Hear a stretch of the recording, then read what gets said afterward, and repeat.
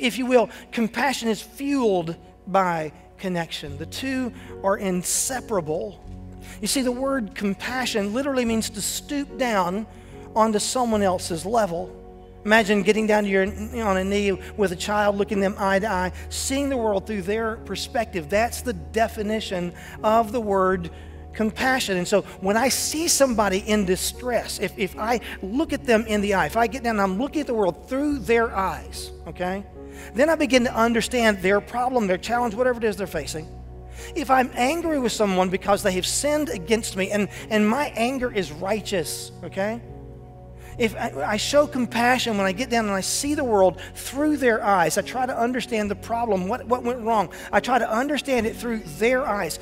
That is what compassion is. And the stronger the connection between us, the better and more able compassion is to flow. And if you go to the Bible, you see this. You see the idea that compassion is all about connection. And God himself is the most beautiful, most perfect picture of compassion. He's the author of compassion. And so it's no surprise that if you look, you see that God is involved with, if you will, connected to humanity from the very beginning. And that's the source of where all of his compassion comes from. God is compassionate. You say, David, that's not all God is, and that's absolutely true. Is God all powerful? Absolutely.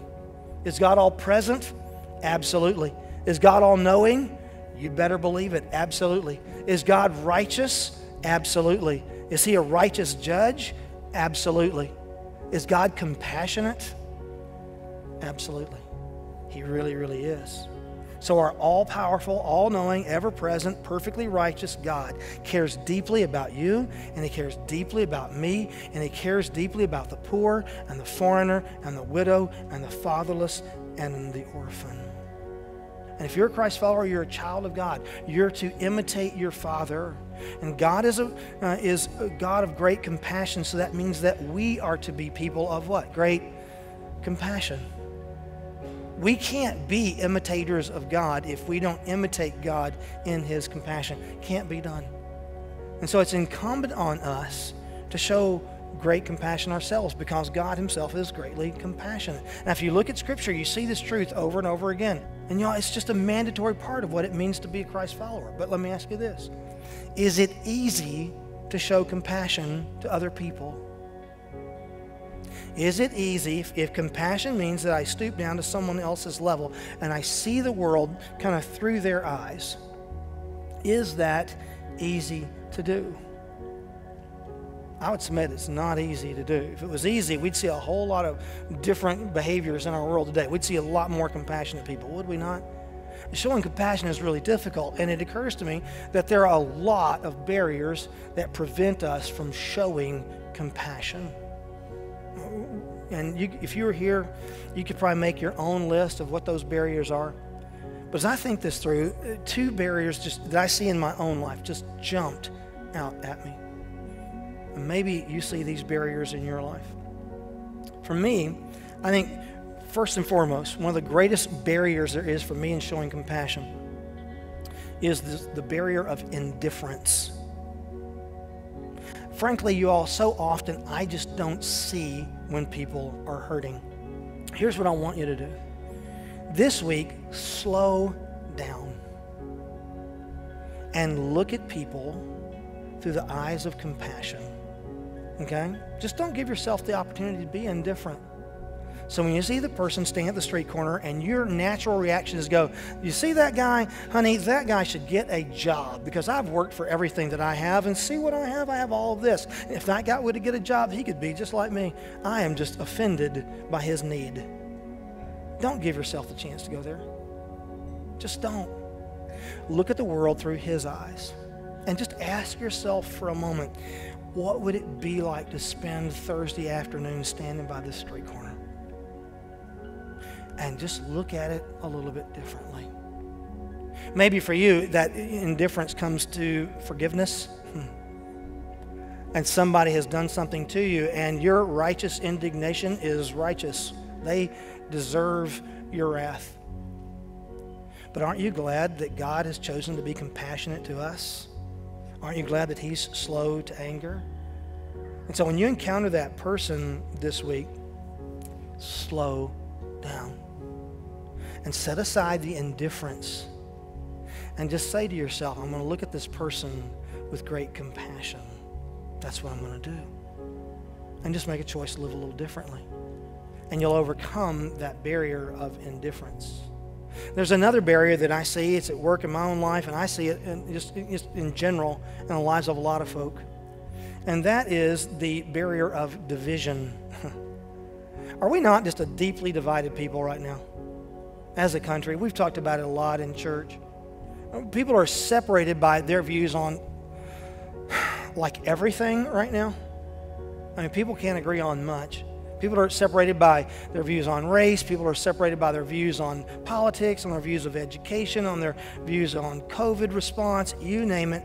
People are divided, and that division is bitter and it's intense, and we have all seen it just playing out on our big screens and small screens. You name it.